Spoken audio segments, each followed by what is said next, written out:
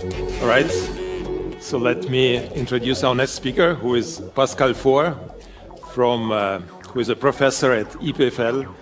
So Pascal has a rich career, and one of the topics in your career, I think, was focused on specifically on physics modeling and computer vision, and combining these two. So in fact, when I was a master student, Pascal's work was my golden standard. But since then, so Pascal has done much work, and his interests range from shape modeling, motion recovery, analysis of microscope images, and many others. Pascal is also a co-founder of several successful companies, Pix4D, Playful Vision, and Neural Concept. And I think he's going to talk about some of this experience in his talk, which is about deep surface meshes.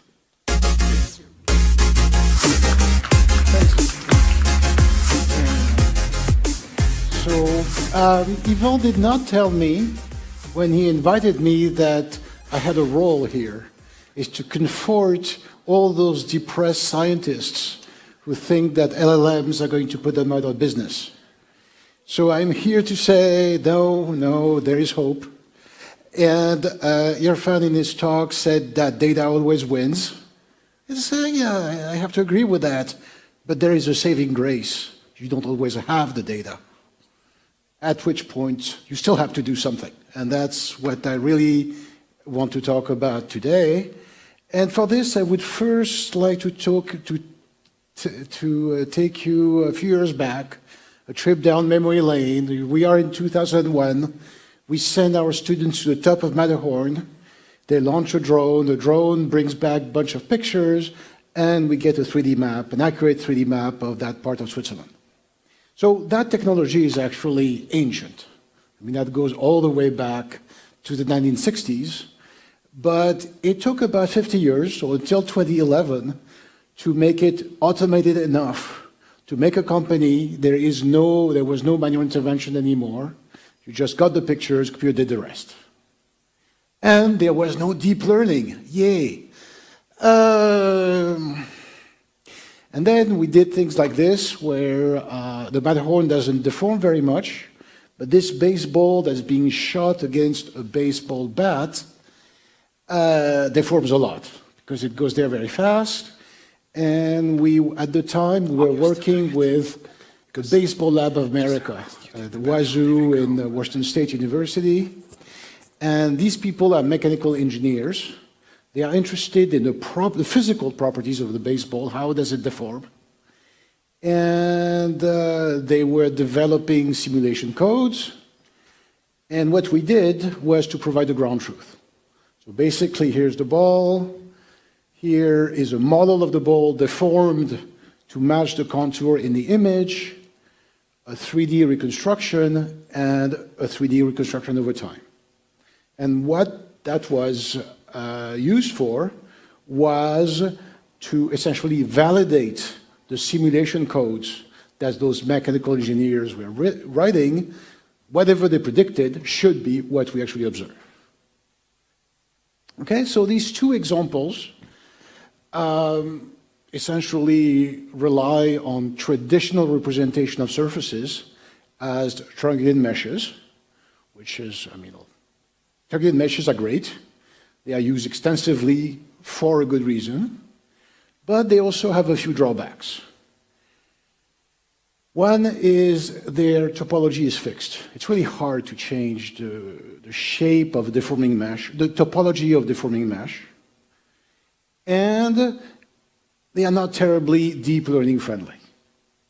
So at the time, it didn't matter. Now, of course, it does.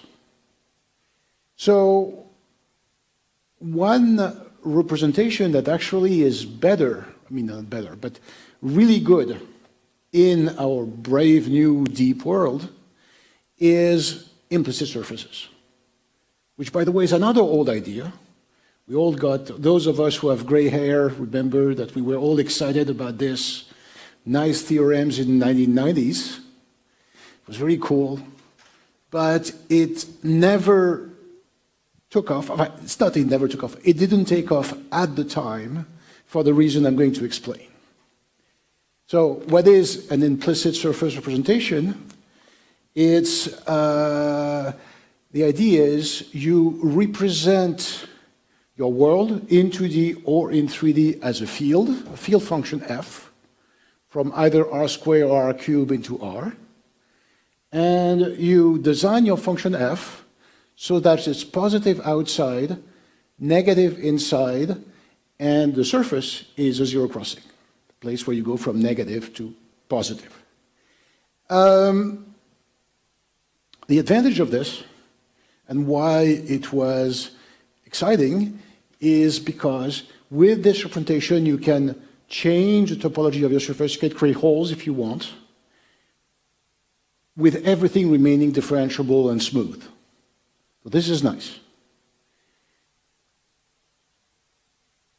But the problem was, how do you represent this function? So typically, I'm going to use for a lot SDF, sign distance function. The function is often taken to be the sign distance function, which means it's the Euclidean distance to the surface, but you make it positive on one side but negative on the other. And the problem was, how do you represent this function f? If you do it in a traditional way, you have to create a cube of data with values, and this is horribly, this is a memory hog. And if you want any kind of resolution, you explode. In 1990, you really, really exploded the memory of your computer. In 2020, you still do, in fact. So, problem, which is why it didn't catch on at the time. But then, deep learning happened, 2000, the fateful date of 2012 that I've seen on some slides. We changed paradigm, everything that had been done before becomes obsolete. Well, no, it doesn't. But you can do it better. And this is a beautiful example of that, which is these people, that specifically, it's not me, it's these people, smart people, and they realized that, you don't need to represent the cube anymore. You can use a perceptron, a simple perceptron, to go from a point in space to the value of a sign distance function. And that is not that big. You don't need a huge amount of memory to do this. And in fact, you could even do a little bit better, which is you can condition the result on a latent vector or code encoding C. So that for a given C, and for all x's, you are going to get different shapes. So you get a latent vector representation of shapes. For example, the shape of cars here in this example, the shape of cars, so how do you train this? Well, you have a database of shapes of interest, bunch of cars. You have your perceptron, and during training, you learn the weights, and you learn a vector C for each one of your examples at the same time. That's called an auto-decoding approach, and it works quite well. That's nice, and is very useful, but there's still a bit of a problem. And the problem is, let's say now you do need an explicit representation, for example, to do rendering, or as I'll talk about in a moment, to do computational fluid dynamics. What do you do? Well, you run the Marching Cube algorithm. That's the standard accepted way of doing it. It works, but it's not differentiable. It's slow, but more importantly, it's not differentiable. And that is a bit of a problem if you want to integrate that into a deep learning pipeline. You cannot have a non-differentiable operation. Okay, so that seems to be a problem, but in fact it isn't. And that's one of the things we've shown, that even though marching cubes is not differentiable, you can differentiate through it. So that sounds like a contradiction in terms, but it's not. So let's look at this a bit more carefully, and I'm going to do something that I haven't seen done much here today, is I'm going to put equations on the board. One slide, only one slide. But equations are good. Don't forget them. So, let's say I have a loss function. And I have a triangular mesh that has vertices and facets. And I want to compute a loss, which is, for example, a rendering loss if I'm trying to model something. Okay, so when I compute this, how do? I have my S is my signed distance function. I run marching cubes, I get vertices and facets, and once I have V and F, I can compute L of V and F, no problem. The forward pass, in general, is not a problem. The place where you get into trouble with this is when you want to do the backward pass, when you want to differentiate. What you want to compute is the derivative of L, the loss, with respect to the code. So you do the chain rule for every vertex in your mesh. The derivative of L with respect to the position of a vertex, the derivative of a vertex with respect to the signed distance function, the derivative of a signed distance function with respect to the code. Okay, this one, no problem, because I'm assuming L is some differentiable loss function. This one, no problem, because S, I get S from C using a perceptron, I know how to differentiate that. Where I have a problem, or it seems like I have a problem, is this one. The derivative of V with respect to S, V is the result of the marching cube algorithm, which is a non-differentiable algorithm, so problem. But math is cool. That's the other message. Don't be depressed. Math is cool. There is something called the implicit function theorem. That says that because by construction, Vi always satisfies the constraint, namely the value of the signed distance function at Vi by construction is always 0, you can prove that the derivative exists, it can be computed, and in fact it's very simple. So even though the algorithm you use to do the actual computation is messy and complicated, you still can get a derivative, and that derivative here is the expression, it's dVds, so it's just a gradient of S. It's normal to the signed distance function divided by the square of the norm. By the way, if S is truly a signed distance function, the norm is 1, but the theorem remains true even if it's not a true signed distance function. So that's nice, because it means with this representation you can do things differentiably. So here's a small example. You start with a cow. That cow is defined by some code C. And I'm going to have a cloud of 3D points that has a different shape, it's the form of a duck, that's going to attract the shape. So how do I deform the cow into something else? I start with my C. I use marching cubes to compute vertices and facets. Once I have that, I can compute a loss and its derivative, and I can run a gradient-based algorithm.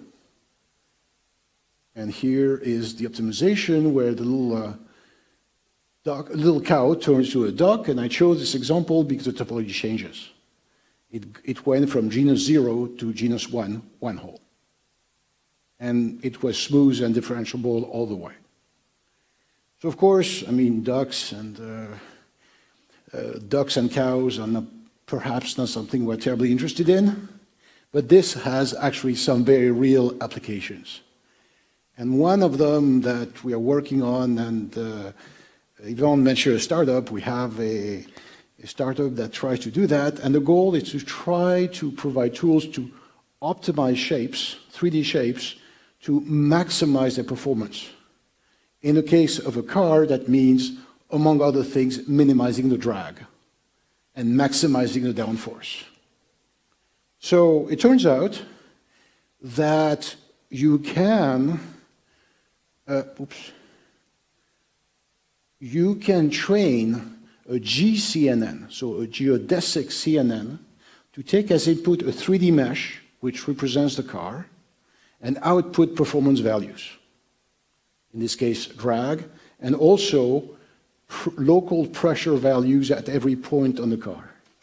So what I'm showing here is different cars, what you get by running a real simulator, which is accurate but slow, and what you get by running our trained GCNN, which is almost as good and a lot faster, and importantly, differentiable. Which means we can go from a code C to an SDF to a mesh to a drag value, and the whole thing, the whole chain now is differentiable, which means we can optimize. So we can minimize the drag of C with respect to C under a bunch of constraints, and the kind of constraints we want is, if this is to be a reasonable car, there should be some space for the engine and the passengers, for example.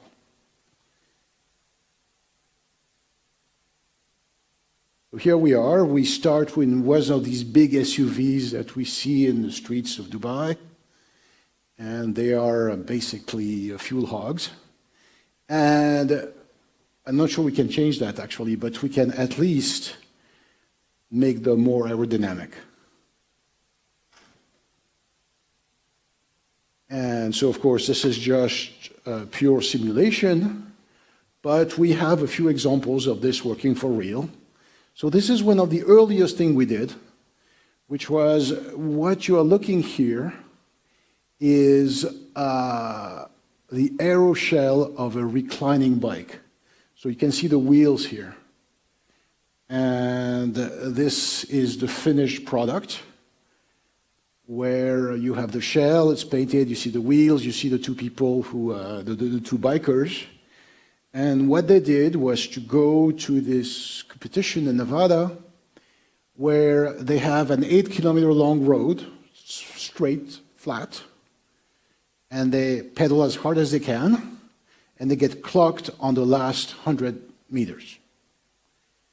And, well, they ended up going pretty fast.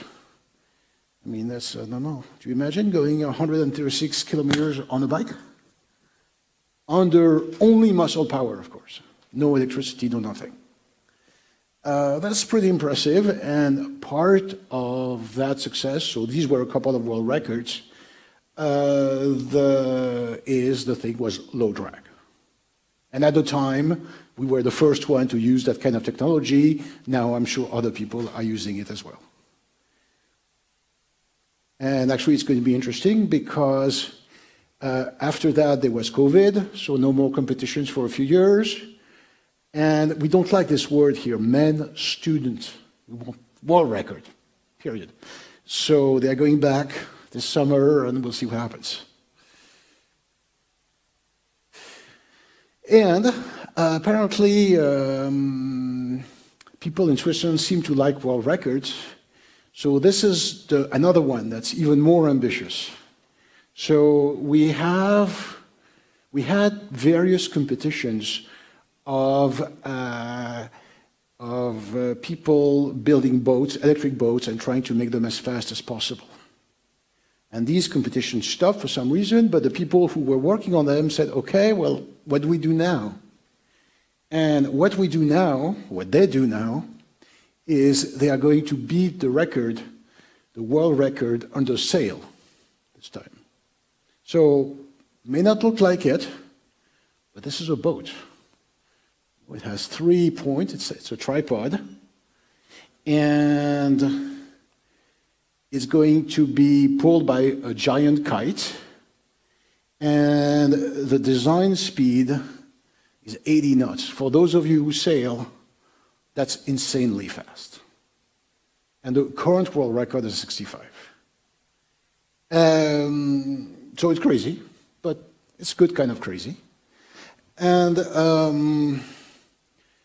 And so here's the boat. They put it in the water for the first time at the end of last year. It's being pulled by a very small kite, so it's not going fast, but it gives you an idea of what it will eventually do, or what we hope it will eventually do.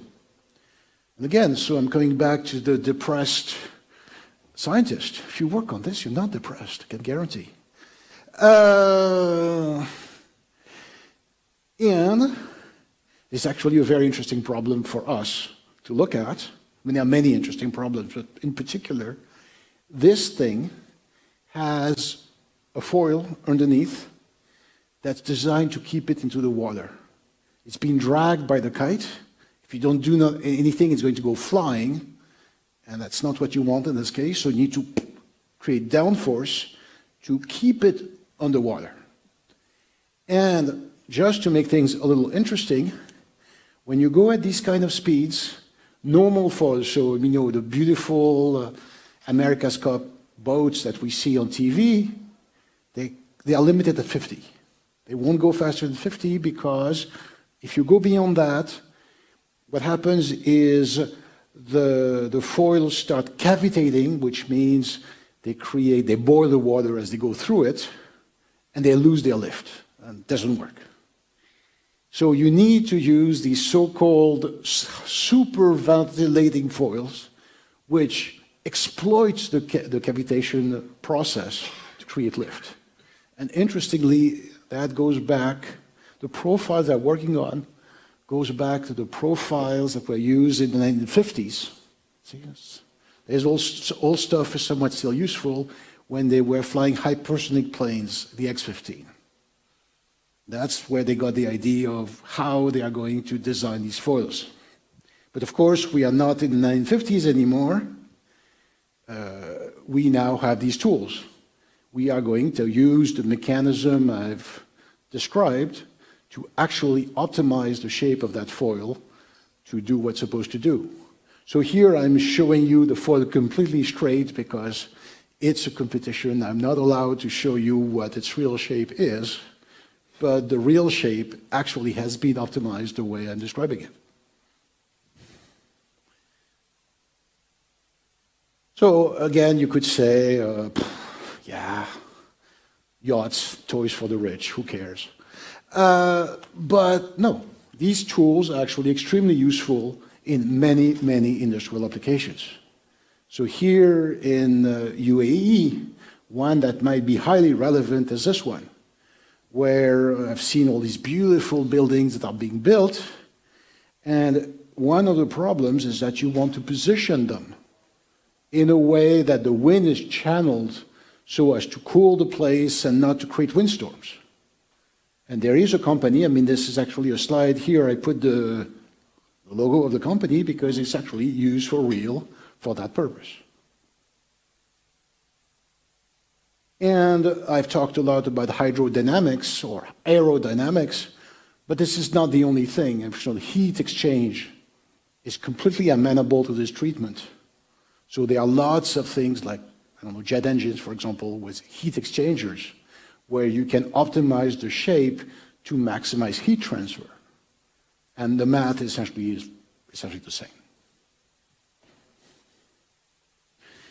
Okay, so that's cool, but after all, I am a computer vision researcher. I have to publish in CVP. I don't have to, but, well, actually, no, my students do, so yes, I have to. Publish in CVPR and similar venues. Let's do a bit of vision.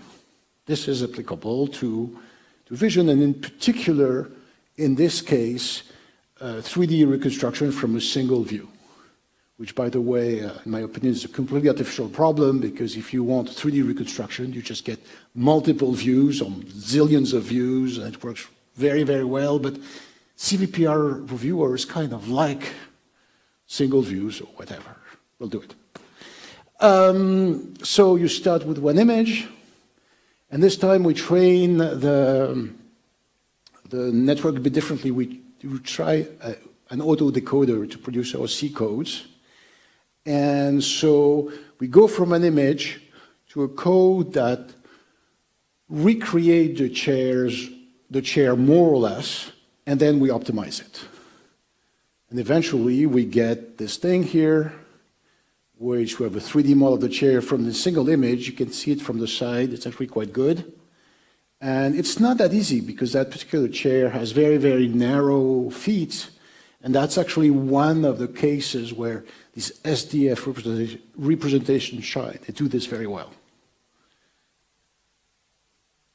And then you can even make it useful, fancy that, by using the same idea to go from sketches to 3D design. So you allow someone, an artist, to sketch something, and you will produce a chair or a car that corresponds to the sketch.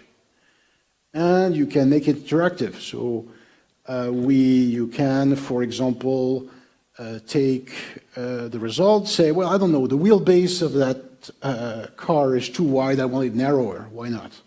So you just sketch it a bit differently, and you have the thing that optimizes it on this basis. So I said it was useful because we've actually worked with Neural Concept to actually integrate that into a tool that you can give to designers. So in a car company, there are lots of engineers, great, but there is a very special population. And that population are the artists, the people who make the cars look good. And these people, I mean, why do you buy a car? An expensive car, at least. Because it has high performance? Nah. It's because it looks good. So these people are really, really, really important. And, but in general, they have not much expertise in aerodynamics. So with this, you have a tool that you can let them draw the car of their dream, something they know how to do very well, and the system will produce a real car that corresponds as well as possible to what they drew and at the same time is aerodynamic. So that's machines. What we've also been working on is modeling people. And in this day and age, people wearing tight-fitting clothing can be captured very effectively using cameras. That's essentially a solved problem. What still is a little difficult is people, well, we tend to wear clothes. So modeling the clothes is still a bit of a problem. And we've adapted the techniques I've shown you to that. And there is one thing you have to change to make this work on garments is the fact that SDFs are very good for closed watertight surfaces. That's what they do. Well, clothes, by definition, are not watertight because you have to put them on. There are holes in them. So you cannot directly use SDF, or you can actually, by making a thick surface around your garment, but you lose accuracy. So an alternative to this is to replace the SDF by a UDF, an unsigned distance function, just the usual Euclidean distance. And if you represent that surface this way, where the surface is not what you have a zero crossing, is where the surface is zero, reaches zero. And the problem for us is that marching cubes is designed for SDFs. It doesn't work on UDFs because it expects the zero crossing that is not there. So what can you do? Well, you can actually modify it a little bit. And in the following fashion, if you have, say, a square or a cube in a voxel grid with unsigned distance values at every corner, what you're also going to have are gradients. And where the surface is, well, the gradients will face in opposite directions. So you can actually detect this by turning your UDF locally in an SDF by taking into account here whether gradients at neighboring corners agree or not. And you turn your SDF locally into a UDF, and you run marching cubes, and it actually works. So here's an example of the kind of things we can do when we model this shirt. You have the ground truth, you had what you get if you use an inflated SDF, which is a standard technique, and what you get with our approach, which is actually more accurate. And finally, one of the challenges of clothing is the fact that the clothing is not always tight-fitting. So one of the things we've been working on also is to add a motion model that allows the clothing to not follow the body exactly, if you want to model things like skirts in this case.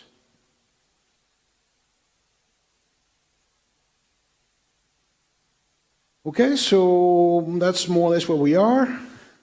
Now let me tell you a little bit where we want to go. Again, we're not depressed, we're going places. And the cars I've shown you were actually one single surface.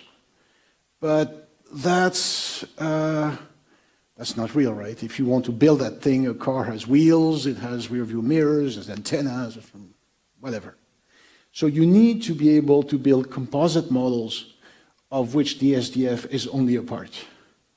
And so we've been doing this so that we can actually optimize all these parts together while forcing them to remain consistent. Here is the kind of information that I've shown you. But now, if you look at a lot of the cars in various CVPR, ICCV papers, they usually have the wheels fused into the body. Well, such a car is not going to work very well. These ones don't. We explicitly use these more sophisticated latent vector representations to enforce the constraints and keep the wheels round and separate from the body. And this is based on this interpretation, which actually is a little clunky, but it uses three kinds of primitives.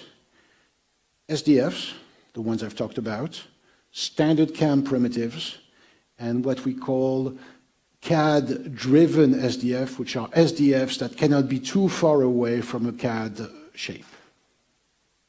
And maybe to make this a bit more concrete, here is how you model a water mixer. Not terribly exciting, but it shows what it can do. So water mixer is this piece of machinery that you put two different liquids, you spin them, and when it comes out, they are well mixed. And what this model is doing, what you see happening here is we can change the latent vector so that the helix, which is an SDF, changes shape, but at the same time, the cylinders that contain it and the bolts at the top and the bottom, they all remain consistent so that we can manipulate and optimize that thing. And while we're at it, we are not going to stop at pieces of machinery. Well, actually, of mechanical machinery. We can look at pieces of biological machinery, namely human organs. And the way we got into this is because we collaborate with a small company in Lausanne and the local university hospital that have built this beautiful thing, which is a surgery simulator. So the idea is if you need cardiac intervention these days, in general, it will be done endoscopically. You don't open the chest anymore, except in very rare cases. And you will, for example, insert the catheter. So this is this thing. The tip has an instrument that can, for example, burn when it needs to be burned or cut. And you insert it into the leg of the patient, so the artery that's here. You go all the way to the heart, and you do what you have to be done. And one of the problems with this is that, well, of course, it's difficult to do. And training a young surgeon to do this takes years. So the trainee typically will first just look, then they will be allowed to do very simple part of the process, and it's a long time before you go all the way where you let them just do it. And essentially the people in this company, who are all pilots, took a leaf out of pilot training. I mean, these days when you take a plane to go home, if the first officer on your aircraft is young, there's a good chance that pretty much this is one of the first time he's ever touched a real airplane. Most of the training will have been done in a simulator. Why? Because it's cheaper.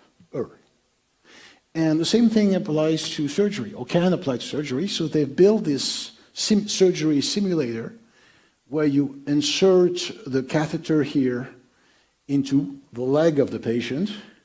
It goes into the body of the patient, and the body of the patient is an empty box where there are cameras. And this time we have multiple cameras because it's an industrial product and we want it to work.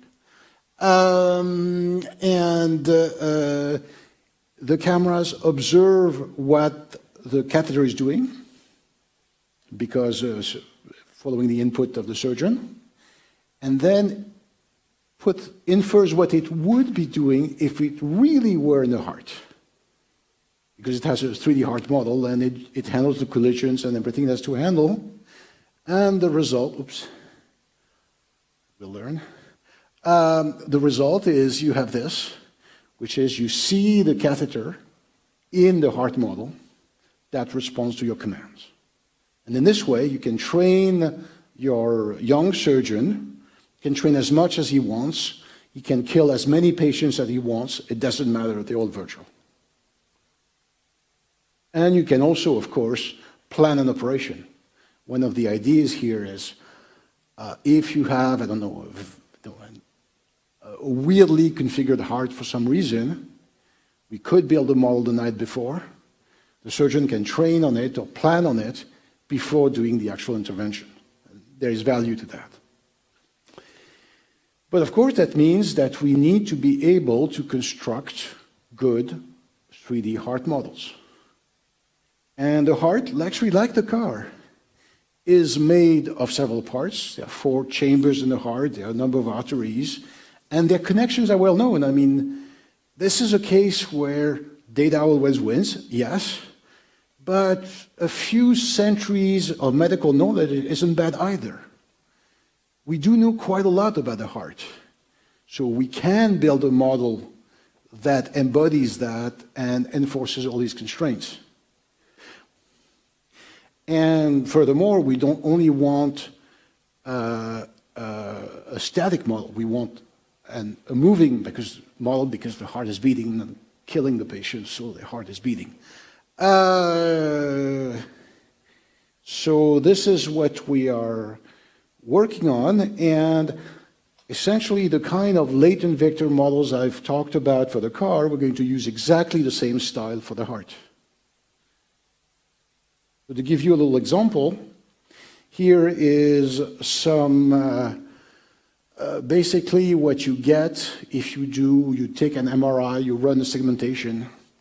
Your favorite is deep net segmentation. Segment any heart, I suppose, not as opposed to SAM. And you get a result which actually, so NN-UNet is in the medical field is the one that's considered good. And you get something that's not bad, but not perfect. I mean, it does have these artifacts, and it's not the kind of thing you want to have in the model you're going to use to plan your operation. So you can try to fix it without imposing constraints or with imposing constraints. Now, that's actually what we're working on, which is you know that there are no interpenetrations. You know roughly how much, on what area these things are going to touch or not touch. So you can actually force your net to do that, and it gives significantly better results. So what we are working on right now is actually a more sophisticated version of the water mixer I showed earlier, which is a more uniform model that combines SDFs and primitives and allows us to add constraints in a reasonable way to do both, machines, hearts, you name it. Okay, so in conclusion, what I've shown is that we have a way in our models to combine explicit and implicit surface representations so that we can take advantage of their strength, their respective strength at any point of the computation. That the kind of function, implicit function we use, typically the SDF, is a very good one. But if you need to have open surfaces, you can also use the UDF. It works reasonably well. This approach can be expanded to complex composite shapes. And that's what we're working on these days. And I think it has potentially huge applications because most machines that we use, that we design, can be designed and optimized in this way. And actually, so I've talked about cars, I've talked about clothes, we could talk about heat transfer if you want to make things electric. And since I still have a few minutes, I'll mention this one, which is, we're going to save the world. Well, maybe not, but I don't know, a few years ago, DeepMind had this great paper where they showed they could control the fusion beam in the tokamak using reinforcement learning. Very cool. And they did it actually in the tokamak. So the tokamak is a research thing to do fusion research. They did it on the one that is on our campus, and several of the physics professors were part of this. And if you read the Nature paper, you'll see that in their discussion at the end, they say, well, there's a million things we could do to improve this, to scale this up. But one of them is to reshape the tokamak to make the control easier. So change the shape, the actual 3D shape of the vessel. And I could do that. Maybe not, but I would love to do that. Of course, a tokamak is worth billions of dollars, and if you make a mistake, you destroy everything. The chances that they will let me play with it are zero. Which is why we work on these boats where, okay, if you make a mistake, well, you make a mistake, right? But the hope really is that it will scale up eventually to these kind of super ambitious things. And maybe to conclude, you might have noticed I've not used the word LLM once. You can still do stuff without them. And on that, I will stop. Fine, no problem.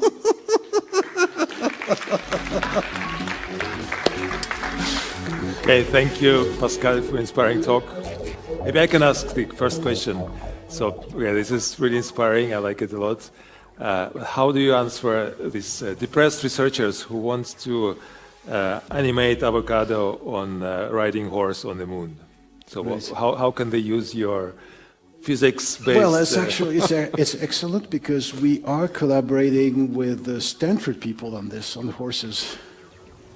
And a few things. I mean, not this specifically, but we've been talking about using occlusion boundaries to understand a problem when you take a horse or a person is, are you in this position or that position?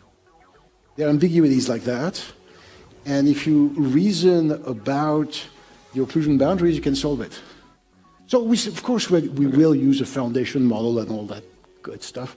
But there is still room for putting on these kind of tricks that boost performance. And I think that's our role as academics. I'm not going to compete against Meta on making better models. I'm going to lose, I know. Actually, if you want to animate on the moon, I guess with your model you can do the real gravity, moon gravity, so it will be... I can do that. Very good. Okay, more questions? Yeah. Can I? Very impressive results on topological optimization and that things with bolts and everything. So my question is related to loss functions. Loss functions. Right. How you define loss functions? Because when you optimize, the question is the following. So it's a rare case if you have just a single loss function to optimize. Usually you face some hard and soft constraints. So maybe you need to do multi-criterion optimization.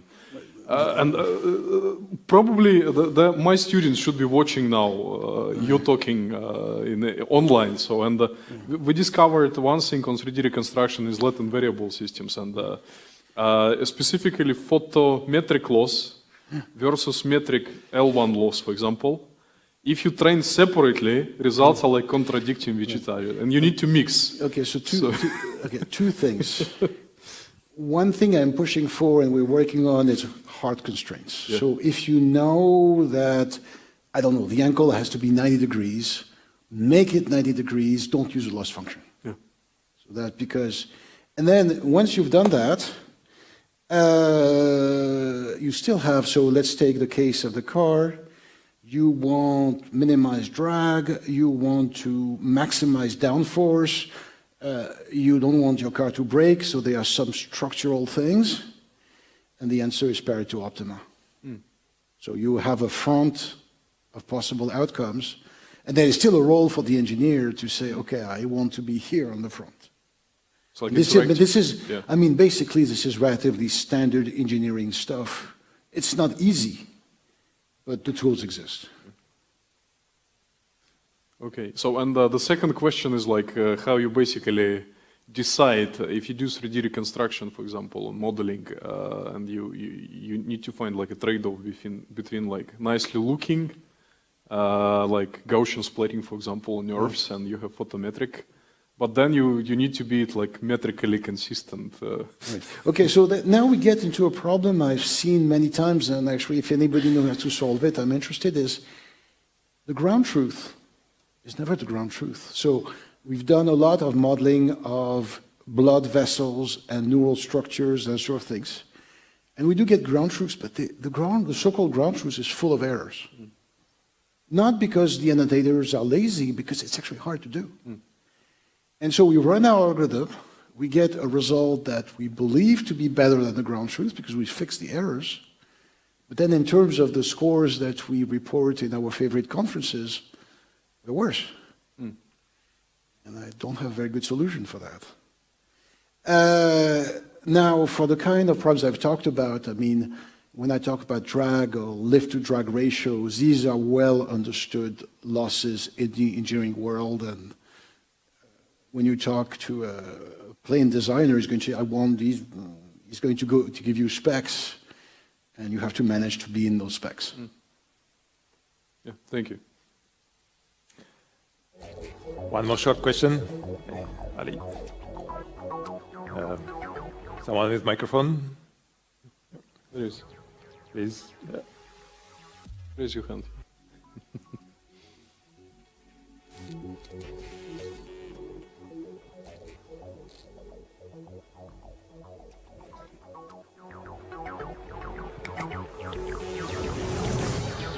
Okay, thank you for the inspiring talk. Actually, my first question is regarding, like, most of the experiments we saw, or the systems are working on a single force or distributed force. So how... On a single what, I'm sorry?